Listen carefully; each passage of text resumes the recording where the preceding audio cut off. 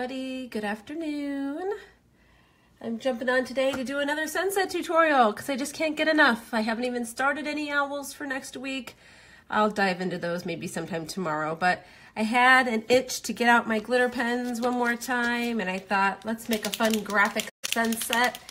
And, oh, excuse me, I bumped my table. It turned out so cute, I decided I just had to share. So we're going to replicate something along this lines. Of course, no two will look exactly alike, but this is the idea that we're going with here.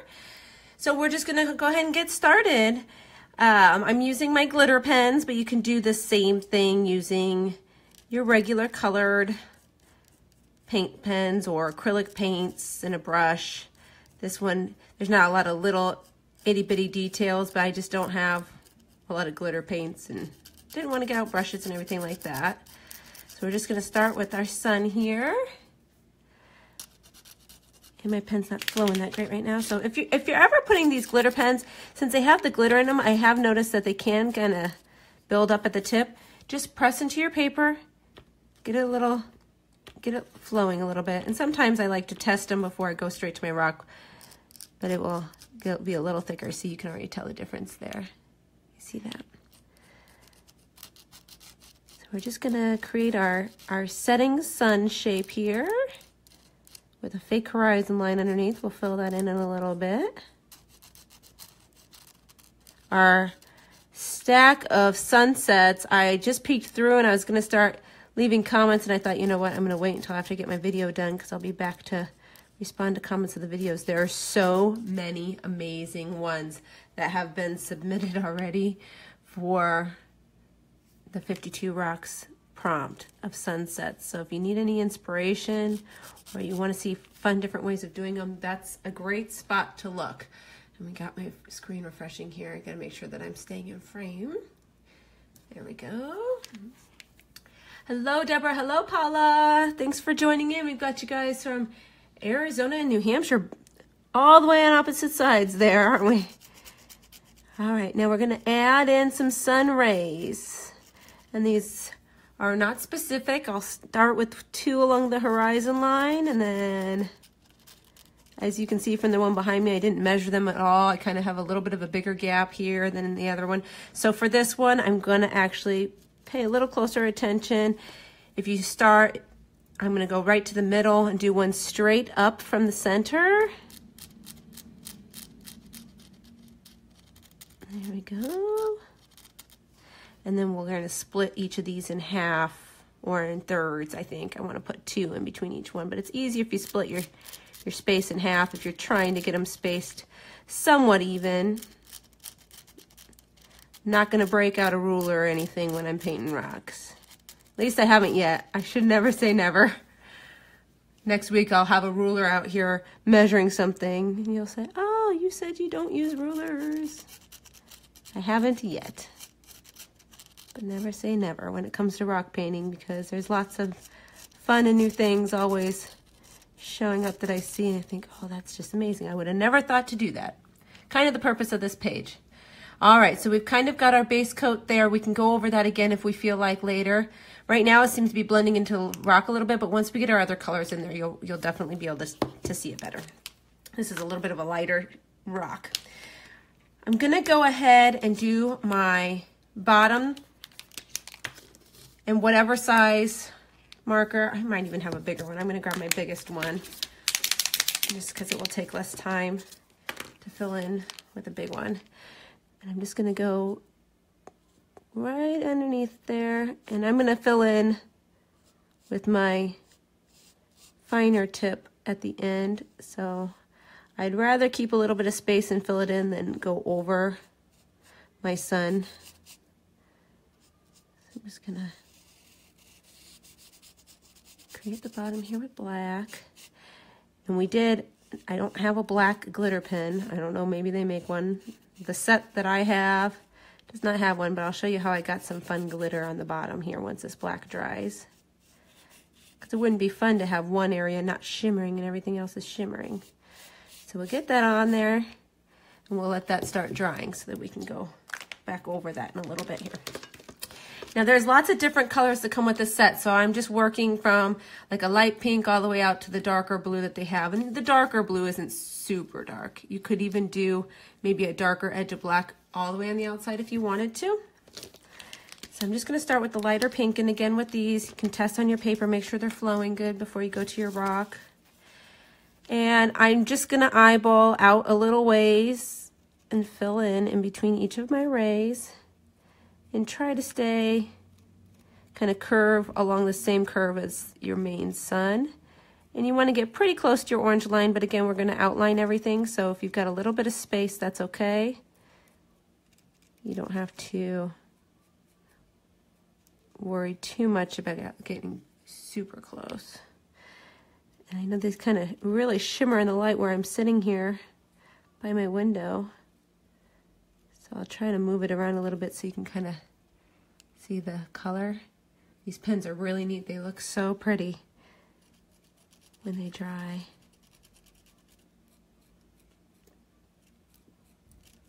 They might be my favorite so far that I have for doing rocks, because the kids that find these rocks that have this glitter paint, they think they're just that much more amazing, because, you know, kids love things that shimmer. I mean, I do too. Who doesn't like something that shimmers a little bit?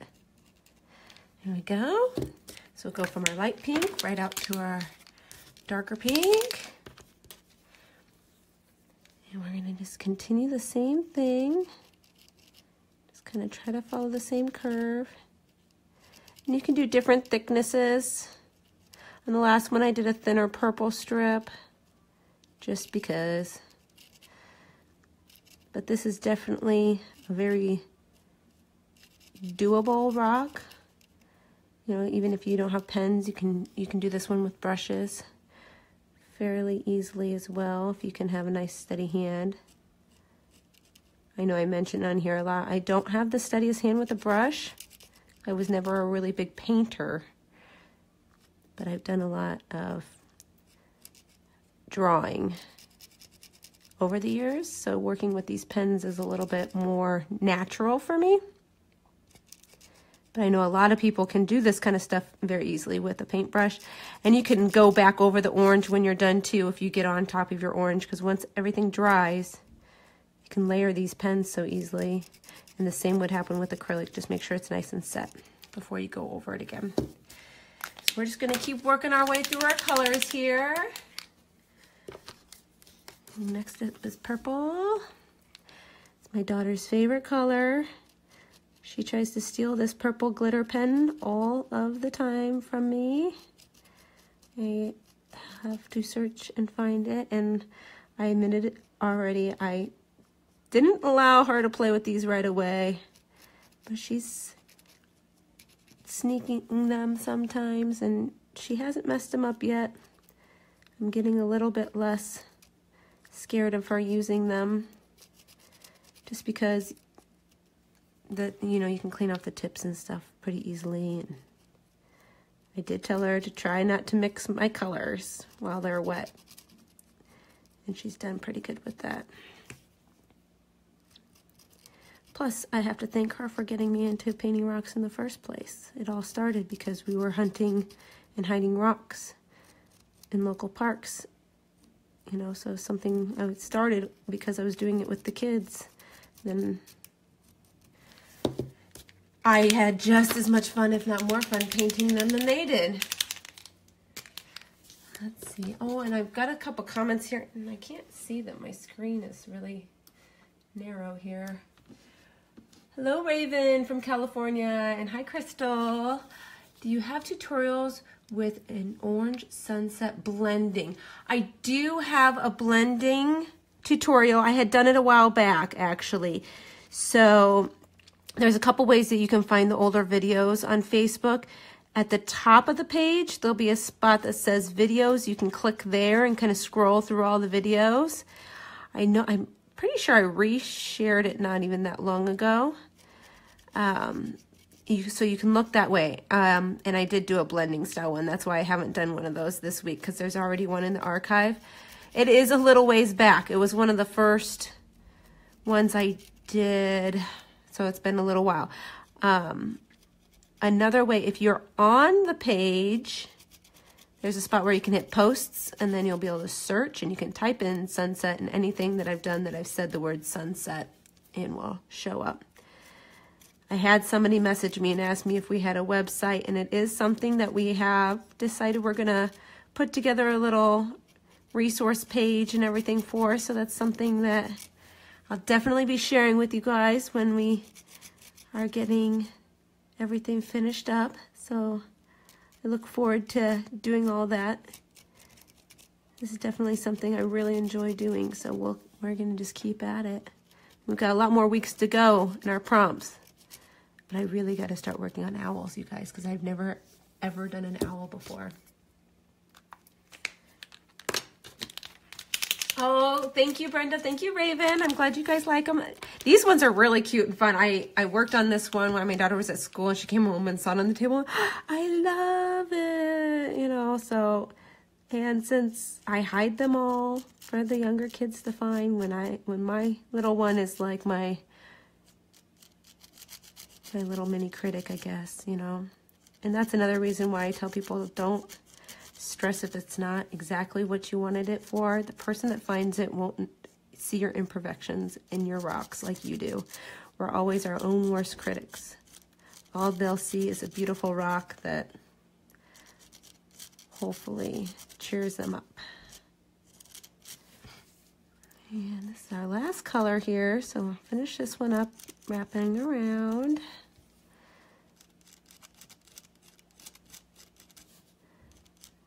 And see how that orange really pops off now that we don't have that light rock behind it. You can really see it so much better. And when we get the black outline on it, you'll see even more so. And I am going to stretch out my bottom horizon to match with my colors over here too, so that it doesn't fall off the rock like that. That's something you can or leave if you don't mind it, but that's just something I want to fix. So I'll just go in here and just stretch this baseline around the corner a little ways and curve it off. Just like that. And we did pretty good on that side of evening up. Now the only color I didn't use in my sunset, we're going to go ahead and use right now, is the green. This is how we're going to give a little bit of shimmer to our sunset area. Now you can't really tell that it's green. I did a little bit of the orange and a little bit of the green in this process. So all you have to do, and you have to kind of work quickly with this if you're going to do it, make sure your green's flowing, and then you just kind of start in a small area, go back and forth a few times, and then kind of rub it in like so. And I don't go all the way to the top because I do a little bit of orange right at the top. You can't really see too much of the actual color once you've rubbed it in, but just enough. So I kind of wanted it to look a little bit like maybe a little meadow or something, you know, something where the sun's setting. But since the rays are all the way right along the horizon like that, if it was going down, that little bit of the land would kind of have that golden glow. So we're going to go just right underneath here like so, just a little bit at a time because you don't want it to dry. Use a different finger than the one you used for your green. You don't want to mix those two colors together, green and orange. Definitely turn muddy. There we go, just like so. So now your horizon has a little bit of a shimmer to it as well. Now the last thing we're going to do is we're just going to go through and start kind of blocking everything out. You could leave it like this if you prefer it like this. I like the more graphic look of doing the outline. So your rock, your rules. This is just for inspiration. You know, it's not necessarily, I mean, you can do it exactly like this. You know, go for it.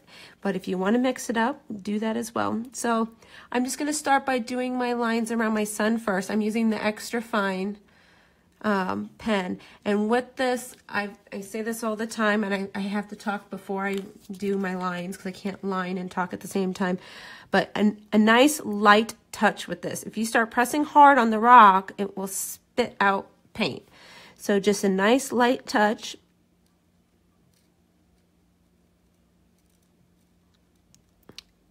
And you'll be just fine. Of course, if you make a mistake, you can always let it dry completely. When you're using black, let it dry completely, and then you can go back over it with your color.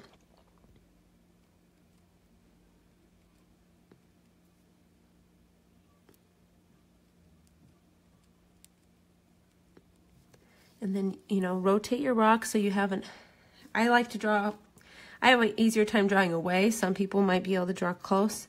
You know, find a way that makes it easiest for you to do straight lines.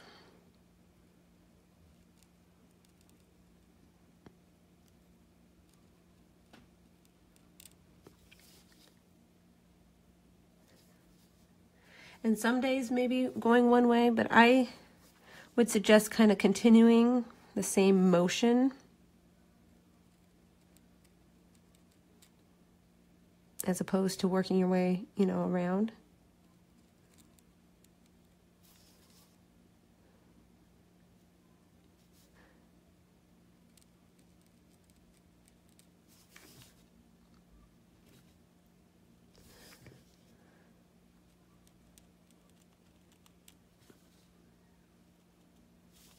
I think I'm worse with my lines than I am with dots, with having to like stop, hold my breath. Not necessarily hold my breath, but.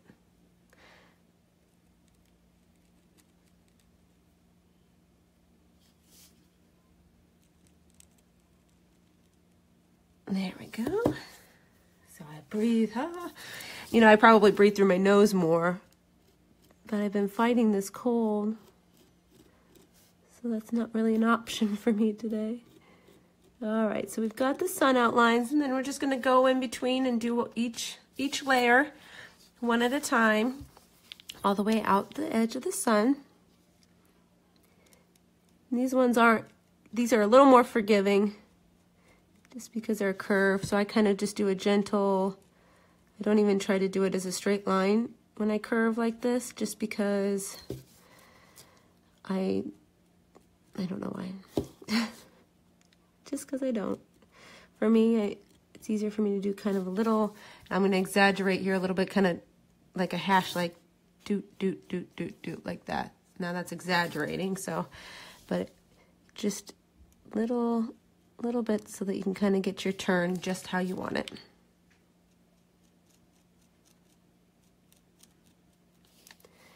And just work around here and take your time.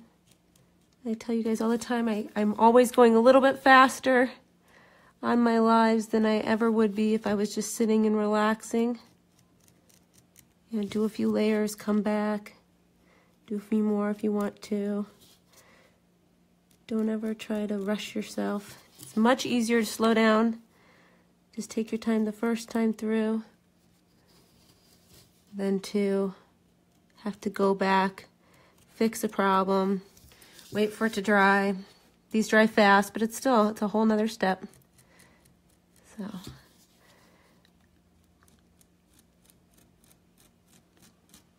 Just remember, a nice light touch, and you won't get that spattering problem. Every once in a while, I'll still have it happen because I get carried away. And we'll go here. Outside edge. Especially on this outside edge, be careful. Be nice and light touch because you don't have the paint underneath, so it's definitely right on the rough rock. See, and I'm trying to work backwards here, and that's exactly, I started getting off because I was going this way the entire time, and that's exactly what I was talking about before. I should listen to my own advice sometimes, right?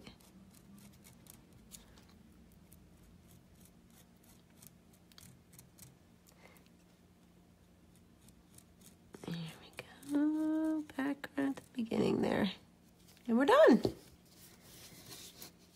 Isn't that just adorable and cute and fun and easy? I mean, that didn't take me that long to make live here with you guys, and now I've got 2 fun suns that I'll be hiding out in the neighborhood soon. So I hope you all have a wonderful day. Hopefully these brightened your day a little bit. If you attempt this sun, please leave it in the comments below so we can see them and everybody can, you know, give it some love. And if you need the glitter pens, there is a link in the description to the post above. Everybody have a great day. Bye.